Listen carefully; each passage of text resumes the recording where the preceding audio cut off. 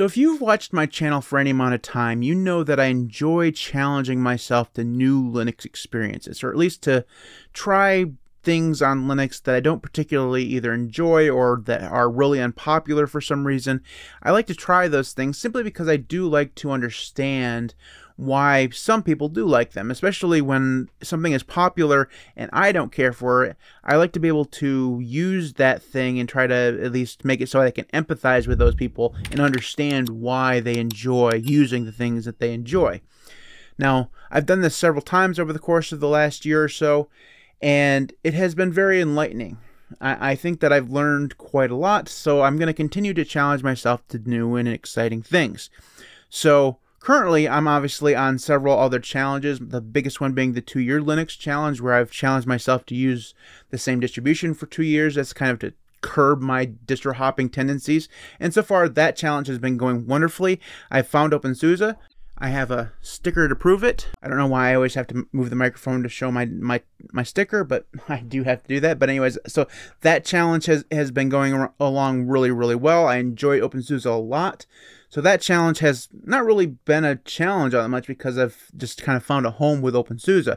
So I've decided to challenge myself to something that's a little bit more extreme. And this time, I'm going to be using Gnome for 6 months. Now, if you've watched any of my videos about Gnome in the past, you know that I have a very negative opinion of Gnome. I don't particularly care for Gnome all that much. Now, when I first started using Linux, my opinion was much worse than it is now. I can at least somewhat say that I understand why people do use it, or at least, somewhat say that. So what I've decided to do is to challenge myself for 6 months to use Gnome, actually live in the ecosystem, because one of the things that I failed to do the last time I used Gnome was I just used Gnome that last time, right? I used it for 30 days, and one of the things that I failed to do was I didn't live in the ecosystem, because Gnome has like 100 or 200 different applications that they have available to you that you can download. They have things like a matrix client that you can download. You can download things left, right, and center that are all GTK based and developed applications that fit really well with the Gnome desktop environment. There's dozens upon dozens of them, and I didn't really understand that going in, and I want to use some of that stuff to see if it kind of enriches the experience of using Gnome. So that's one of the challenges that I'm going to do this time, is to kind of really entrench myself as much as I can into the Gnome ecosystem. And that includes things like using the file manager on Gnome. I'm going to use Nautilus for the first time probably since I was a budget user back in 2017. It scares the daylights out of me, to be honest with you, just a little bit, simply because I'm a Crusader user, and if you know anything about Crusader, you know that has a ton of options and customizations and all the features that you could ever want. And Nautilus is, well, it's Nautilus, so I'm not expecting to be very happy there, but I'm going to do it anyways. We're going to see how that works out. I may end up going to a different GTK based file manager, but we'll see about that in the future. So that's the idea behind this challenge. But today, and I know I'm 5 minutes into the video and I'm just getting to the point of the video, but that's beside the point. What I want to do is talk about some of the things that I've discovered so far that I really do feel like Gnome could do better. And I want to be as constructive as possible with these criticisms, because most of them honestly are pretty minor, to be honest. So that it's not like any show-stopping things that I've come across that I just can't, get my head around. But I feel like if these few things could be done better, I might like Gnome just a little bit more. So let's go ahead and jump into that. Before we do, though, if you'd leave a thumbs up on this video, I'd really appreciate it. So let's go ahead and take a look at Gnome. Now, this right here is not what my traditional Gnome looks like, or what I've been using for the last 7 days. As you can see, I've been using it for 7 days, but I've disabled all of my extensions for now, because what I wanted to talk about first was inconsistency. Because one of the things that Gnome does really well is that with their own applications, they make them very consistent. They all look the same, they all function the same, they all have the same little bits and pieces that make them function and look very similar. So, for example, the rounded corners, like even here in the Gnome Extension Manager, they all have for rounded corners. But if I were to say open up Spotify, if I go here to Spotify, that's not Spotify, that's Vivaldi. This here is Spotify. Let's go and get rid of Vivaldi. You can actually, so if you can see, the top has rounded corners, but the bottom does not. Now, I have been told by people who are more knowledgeable about GNOME than me that the GNOME developers, in their wisdom, have left the idea of rounded corners, the implementation of rounded corners, to the developers of the applications. And I can't even begin to express how bad of an idea that actually is. Leaving anything to individual developers when you want a cohesive experience of your desktop environment, it just sounds like a horrible, horrible idea, because first off, a lot of projects and applications don't get updated either very often or at all. So anything that is ill-maintained will never see the rounded corners. But also, developers of applications, and the GNOME devs have to know this, they all have to develop for multiple platforms. They have to worry about what distributions their applications worked on, what desktop environments they're going to work on. You know, are they going to work on a window manager? All this stuff, right? They have to worry about all those things because they're going to get bug reports from all these different places. And relying on them to make their application look precisely the way your desktop environment is supposed to look, not going to be something that works out well for the vast majority of applications. And while I've just shown you Spotify here, you can basically, I mean, that's an Electron application. I'm going to show you Audacity here. So this is Audacity. Obviously, I'm recording in it now, but this has rounded corners at the top, squareness at the bottom. So it's not just Electron applications that have that same problem. I could show you many different ones that have the same thing going on with them. Is that, and this is something that kind of permeates throughout the entire experience of GNOME, where you can see where the GNOME applications, the GTK applications, are really polished and work really fine, but when you download an application that doesn't fit so well within the GNOME ecosystem, it doesn't look quite as nice. It doesn't function quite as nice. Now, here's one place where the Plasma guys have done a much better job. Now, we all give, and specifically me, I give the KD Plasma guys a ton of shit about their desktop environment being buggy, being overloaded with the features, all this stuff. We've talked about it ad nauseum on this channel. I love KD. It's fantastic. It has a ton of potential. For people who love to tweak stuff, Plasma is definitely where it's at. But because of the amount of features that they bundled in there, they have a tendency to be really buggy. But one of the things that they really do a good job at, I mean, a really, really good job at, is making it so that when you use a application from another platform, specifically from GTK, it actually looks fairly decent within KD Plasma. It looks like it should belong there. The GNOME guys either don't care about that, or just have not gotten around to it, or whatever the situation may be. But when you use a Qt application here, it looks like a Qt application, and not the cute kind. You know, it just doesn't look like it fits. But even applications that are GTK but aren't GNOME applications, a lot of times they don't have all of the necessities and the niceties of a GTK developed application from the GNOME guys. Specifically things like rounded corners, buttons all looking the same, stuff like that. Now, within the application, I understand that that's the application developer's problem, their responsibility. Completely understand that. But things like rounded corners, there's no reason why.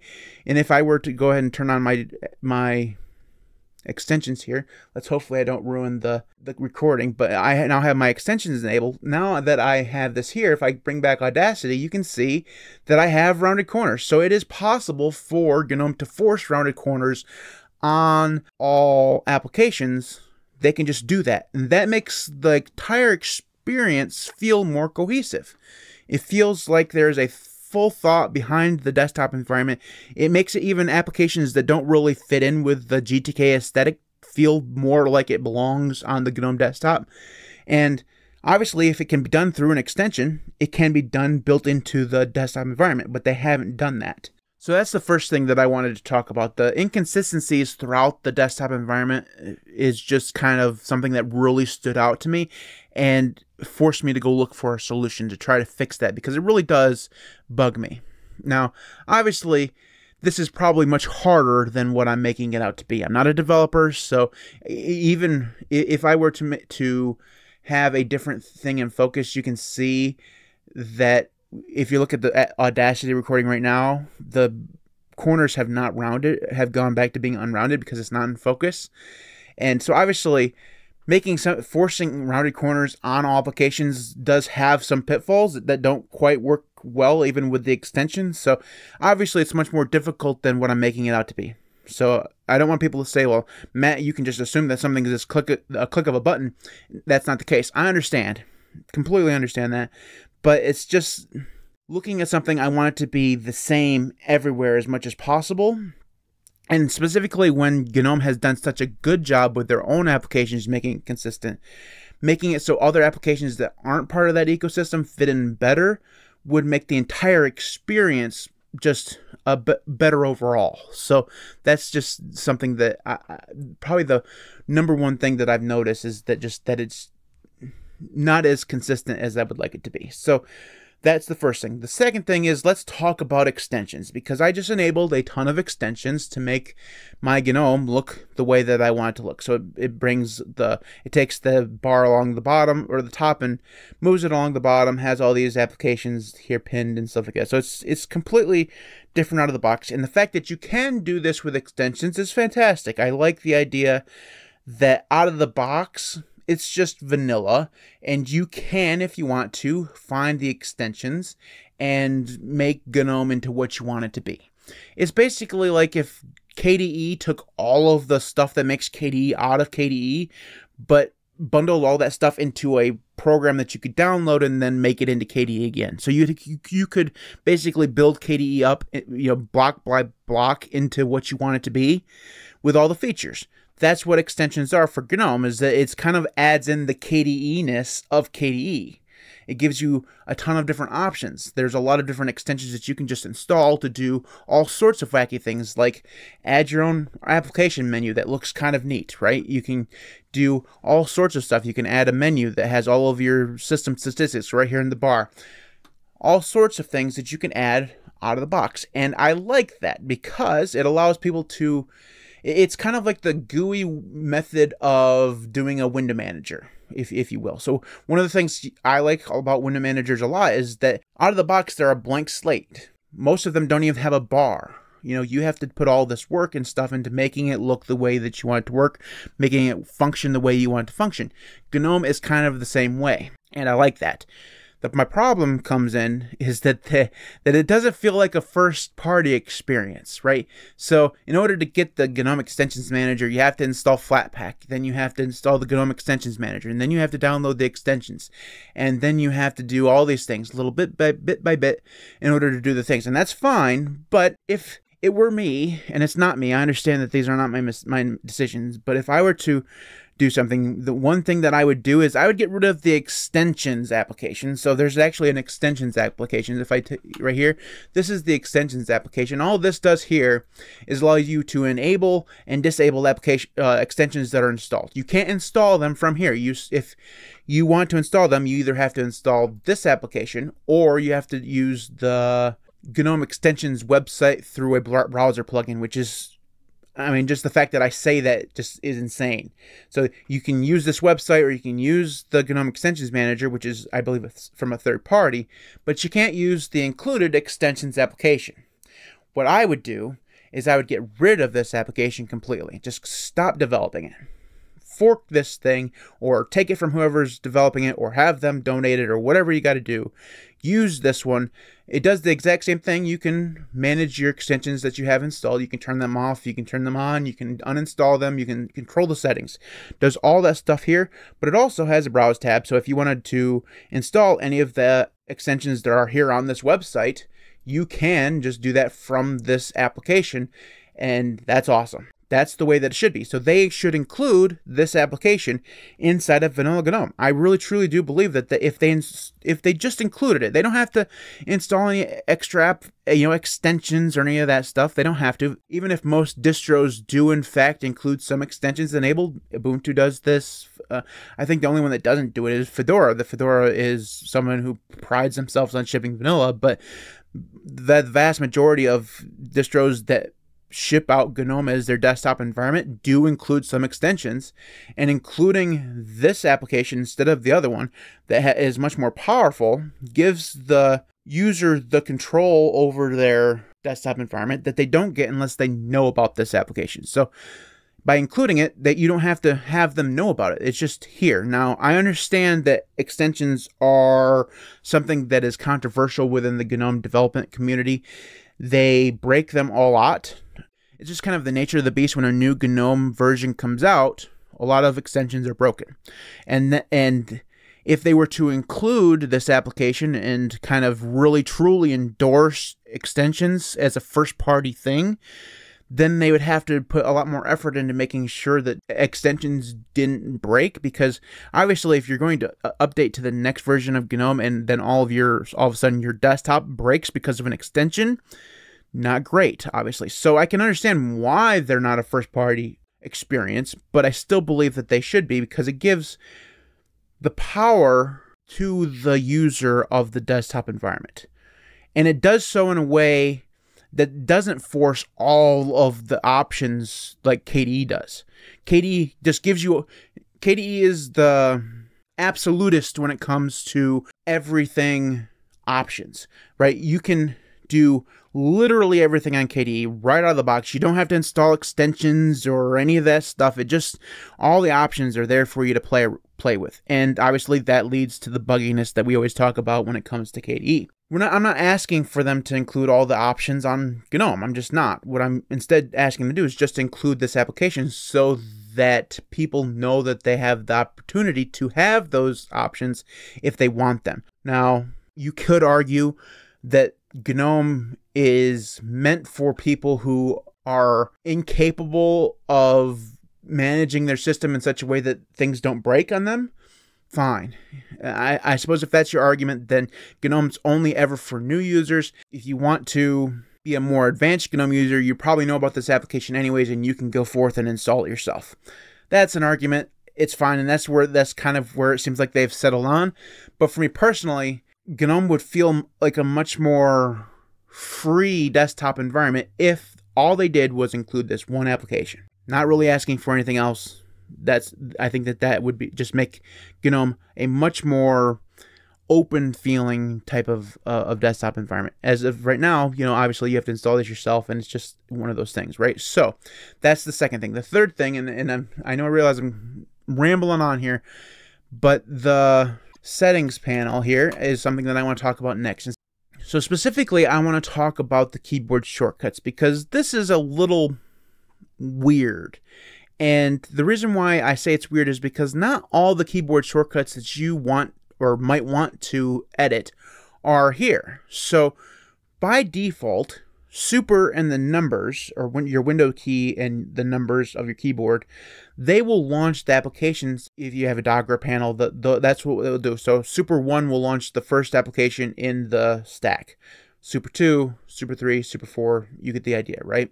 But you can't change that by default. So if you were to change, if you just search for super, it'll actually show you all the things that have super. And what I want them to do is have these bold ones here set for super, shift super 1, and then I just want super 1 to be able to switch between workspaces. You can set those, but the ones for launching these applications in the panel remain. You can't take them away. Now, I've been told by some friends that you can use dconf editor to edit those things. Fine, whatever. I consider that a workaround. I don't really consider that to be something that is first-party solution to a problem. So my problem here is that not all the key bindings are available or surfaced for the user to change. And what bugs me the most about this is that they've done the work, right? All of the work they needed to do is here. So they've created a mechanism for changing keyboard shortcuts for basically everything, and then they didn't go the entire distance. They didn't take everything that you could change and put it in here. There are certain things that feel hard-coded. So a lot of the stuff that has to do with super, so for example, opening the menu, right? If I didn't want the menu to open up with just the super key, I can't change that. Okay, now usually, obviously, this is the GNOME menu, not just Arc menu, but by default, the super key opens up the menu system. You can't change it. And the fact that you can't change it bugs me. Now, like I said, Gnome is in the habit of making it so that you can't customize your stuff. So that there's this whole idea of them knowing what is best for the user. And that's fine, right? Out of the box, they've made these choices for the user to do things in a certain way. That's the way Gnome has always been, and will continue to always be. That's okay. Usually, though, when they've made a decision, it's either it's a binary choice, right? Either they've taken a feature away or they've given a feature. Those are the things that they've done, right? But in this case, they have the feature and they've implemented the feature, but it feels half-assed because they don't have all of the keyboard shortcuts surfaced for you to edit. Specifically, a lot of the ones surrounding the use of the super key, because the super key is very important to them. They want to have it always so that it's available for the menu system, and bringing up the search mechanism of Gnome, the ones that you would normally see if you don't have the extensions enabled, would also be tied to that super key. So that's another thing that just really, really bugs me, and I would want them to at least make it so that it's easy for things to be changed, because they are, like I said, they already have the mechanism to do so. It just would make sense, I would think, to put everything that you would need to change all the key bindings you want right here. It's not going... The argument that it would confuse new users, the argument that it would add too many features, is just nonsensical to me, because that's what a lot of people say when you point out a feature that's missing in Gnome. They will tell you that if they added all the features that everyone wants, they just basically become KDE Plasma. That's not what I'm asking for here. I'm not asking them to add a feature that doesn't exist. I'm asking them to make a feature that does exist just a little bit better. I think that there's a distinction there. It may be subtle, but it is the truth. This feature already exists. It's just not fully baked yet. That's the way I would put it. So that's just talking a little bit about the keyboard shortcuts. And honestly, probably not going to bug a lot of people, but it did bug me. And finally, the last thing that I want to talk about is something that really... Now, this just might be an OpenSUSE thing. I'm not sure, but I've seen some of this on other distributions as well. But when you install Gnome, you get more than one session. And that's fine. I was expecting more than one session. I was expecting Gnome Xorg and Gnome Wayland. But what I wasn't expecting was Gnome Desktop, Gnome Xorg Desktop, Gnome Classic Desktop, Gnome Classic Xorg Desktop, Gnome Wayland Desktop, and a couple others. So if I were to log out and go into LightDM, which is my current display manager, and I was to go to the Session Manager dropdown, I would have at least 6 different options for Gnome. That bugs the shit out of me. Like I said, I don't know if this is an OpenSUSE problem or if it's a Gnome problem. Now, I have seen on other distros where they have several different sessions. Usually it's Wayland, Xorg, and Classic. It's time for Classic to go away. I'm just going to put that out there right now. I'm sure someone in the comments is like, well, I use Classic all the time. You're probably about the only one. Very few people, I would say, use Classic. They're going to use the standard Wayland session. And that's fine. And I know that Xorg eventually is going away. I am 100% okay with it staying as is, because I'm going to continue to use the Xorg version. I'm using the Xorg version right now, but I can at least understand why Xorg and Wayland are there. But the fact that they have multiple different, entries into your X sessions just bugs me. It just clutters things up. I don't need that. I really, really don't need that, and it makes it harder for moderately skilled Linux users to understand which one they're supposed to choose. If you're just using Gnome for the first time, but you know enough to install it, you're going to have all these sessions. Which one you're supposed to choose, right? And it just clutters things up, and it's messy, and I don't like it. Like I said, I don't know if that's an OpenSUSE problem where it seems to have been especially bad on OpenSUSE, because I haven't seen it this bad on other desktop or other distros, but I have noticed it in other places. So it's just one of those things that really, truly bugged me. And obviously, you can get rid of those things if you want to. You can just delete the desktop file and the session will go away. But the point remains is that by default, when you install it on a distribution that it wasn't installed by default, you get all these sessions, and it's just really messy. So the last thing that I want to talk about is just kind of a little bit of a reiteration of what I was talking about earlier when it comes to extensions. So I like the extensions mechanism they have on Gnome.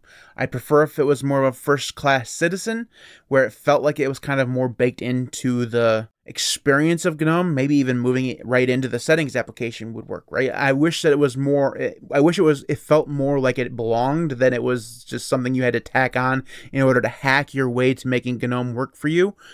But I do like the extensions are available, and overall, I like the idea of being able to take something that is vanilla and kind of closed down and expanding on it, or extending on it, if you will, and adding features that you want. So one of the features that I'm always going to have is a system tray. This thing down here, there are certain things that run on my system all the time that I want to see if they run. So if I were to close Discord right now, I close Discord, but it's still down here.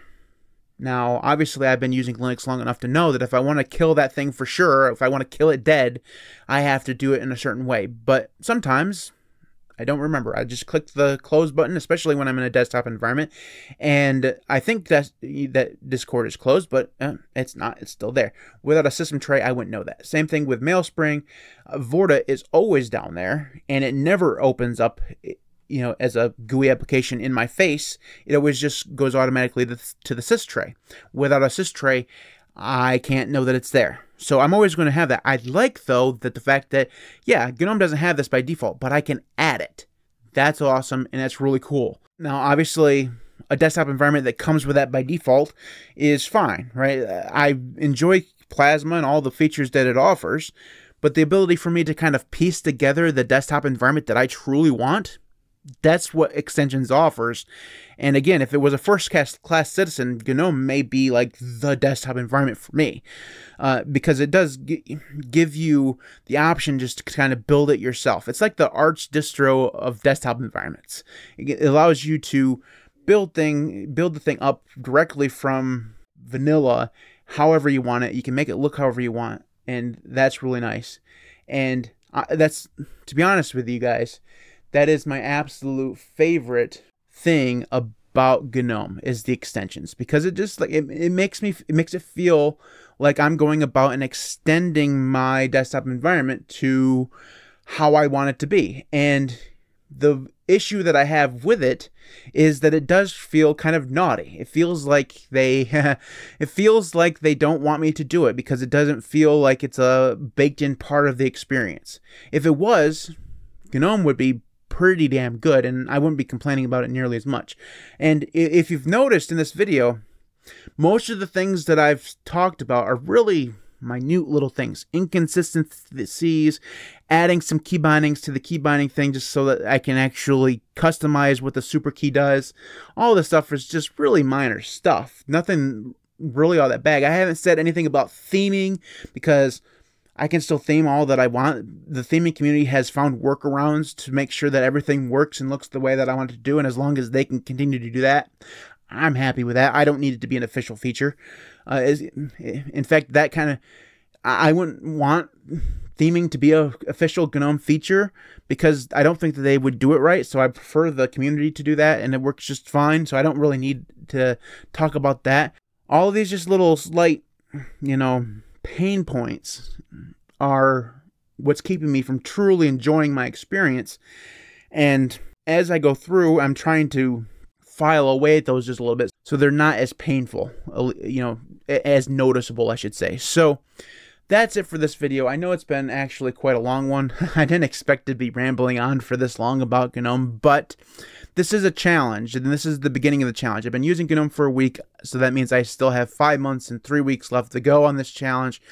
I will be making some more Gnome videos in the future. Now, but I'm not going to overload you guys with Gnome content. I'm not going to be making one every week even. Maybe one a month I'll be making something where if I can find a topic about Gnome that I need to talk about, I'll make a video on it. But other than that, you guys won't hear me talk about it on the channel too much, but at least we'll be talking about it some. So that's it for this one. If you have thoughts on Gnome and my challenge, you can leave those in the comment section below. I'd really love to hear from you. You can, if you haven't already, hit that like button. It would really help the channel. It really does help the channel. So if you would take the moment to press the thumbs up button, I'd really appreciate it. You can support me on Patreon at patreon.com/linuxcast. You can follow me on Mastodon or Odyssey. Those links will be in the video description.